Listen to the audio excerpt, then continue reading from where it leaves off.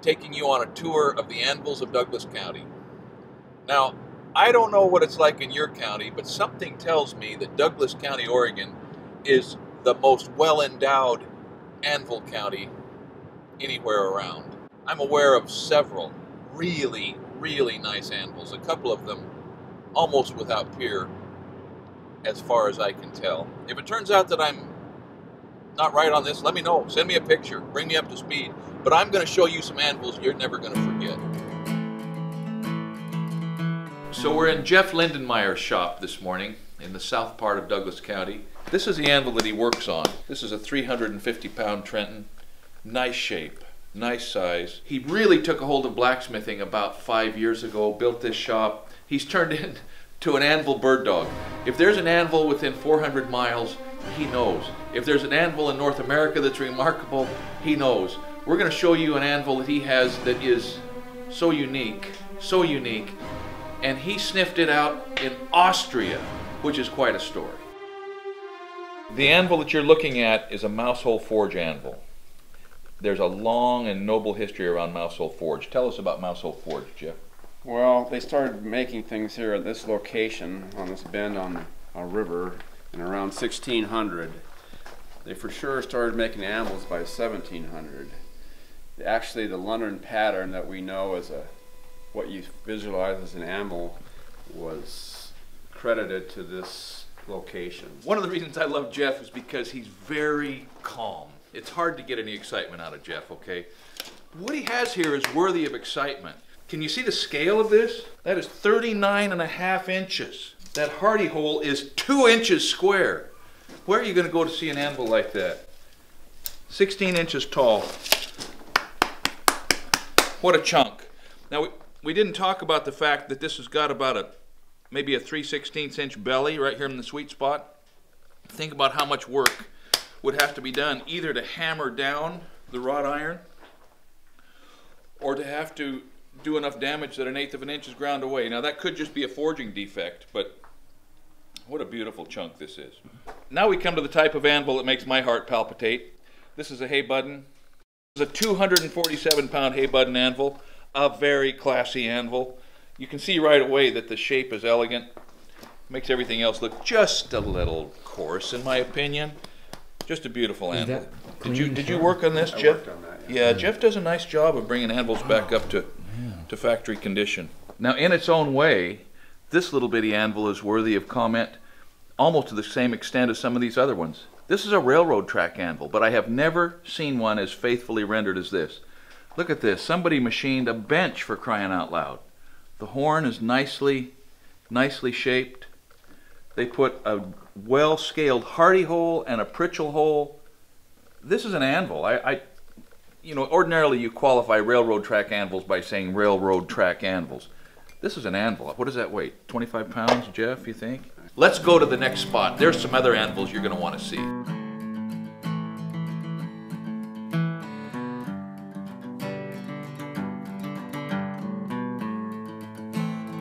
How we doing, man? Oh, we're doing good. Good. Thanks for letting us come over. Oh, man. Glad to have you. So, we're at Ken Jordan's place today. Now, you've seen Ken in other videos. He's a good friend of mine. How long have we known each other, Kenny? 10 years, I guess. 10 or 11 years. You're going to get a little look at what's going on at his place today. There's a lot going on at his place. So this is a modern anvil, and so this is a hard lesson for people like me. There are people like me who are blessed with antique forged anvils, big ones, and we tend to think that nothing can approach that, right? Not technically true. So this anvil has been cast recently, like within the last 10 years. Ken bought it probably within 12 months of it being cast. Modern cast steel anvils are just as durable, just as useful, just as bulletproof as any hand-forged antique anvil. Not always been that way, but that's the way it is now. In addition, they're new. They're smooth, they're sharp. So obviously this is not a London pattern anvil like the ones in my shop, like the ones in Jeff's shop. This is a European pattern anvil with a couple specific adaptations. By European pattern, typically we mean it has a horn on one end and a tapered heel. Okay, that's kind of neat. A diminishing width on a smooth face, pretty handy. It has a couple other features. It has this additional little kind of a clip on the side, similar to what farriers' anvils used to have. You can get around that with a narrow piece. It's another little square, thin heel that can be accessed. It's got this upsetting block. An upsetting block in a position like this is something for beating on to upset the end of a bar without worrying about marring your working surface. You could also do some chisel work on there and not be worried about marring what is essentially a pristine surface. Ken, you got to put a couple marks on here. It just needs a little bit of wear, man. But this is a beautiful anvil, 470 pounds, solid. Look at these evoke what used to be called church windows in forged anvils. It's just a nice kind of an Art Nouveau look. This is an anvil you could covet, even though it's not an antique, but it's a beauty. So Ken is a man who likes to take care of his tools, okay? So look at this aluminum plate goes on here. Just on the off chance that anything that was going to be done here would actually leave a mark, we put this on to protect it. I get that. It's not me, okay, but I get that.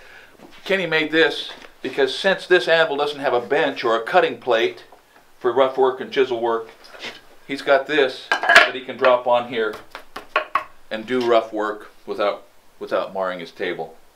So just for the record, this is an example that when those of us with antique anvils start crowing about the superiority of an old tool, you can't beat a tool like this. It's perfect, it's useful, it just doesn't happen to be old. So the lesson here is, if you're discouraged because you haven't been able to find an anvil and you've been watching Craigslist and you've been talking to everybody you know and you just can't find an anvil and you're tired of waiting and you want to start blacksmithing, you can buy a new one. There are new anvils for sale that work perfectly, that will be everything you want. You can always watch for the antique, but in the meantime, you can find an anvil brand new that will put you into the craft, and so you can start adding that to your skill set and getting the satisfaction that comes from forging iron.